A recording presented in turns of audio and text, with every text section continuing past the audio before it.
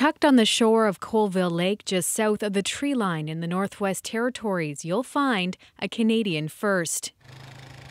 The Dene community here is pioneering a hybrid power plant poised to reduce its reliance on diesel dramatically. The only way to get fuel to the community is trucking it hundreds of kilometers over the ice road each winter. The new system could reduce that need by 40%.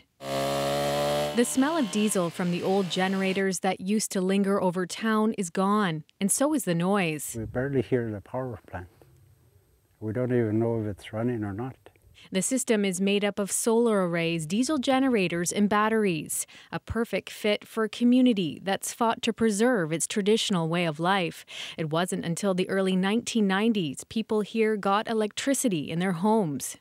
We got to start moving away from having those long supply lines and having solar panels does that. Right now we have solar power. When the sun is shining, solar energy powers the town. Any extra energy is stored in the battery bank, with diesel generators as backup, necessary during the dark winter months. And it's pretty quiet right now, which means the town is being powered off solar energy. She's quiet as a bell.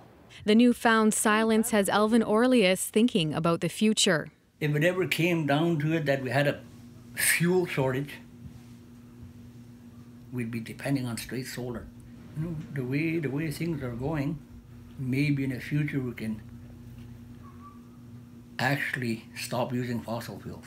Power providers from Alaska, Norway, and Finland are all keenly watching the nearly $8 million system. It could also be a solution for other remote communities in Canada. Tremendous interest there, and a lot of desire to actually even come here and visit and look at our plant. As the community heads into the season of the midnight sun, 24-hour daylight, the town is expected to run on solar energy almost exclusively until the darkness returns in the fall. Kate Kyle, CBC News, Colville Lake, Northwest Territories.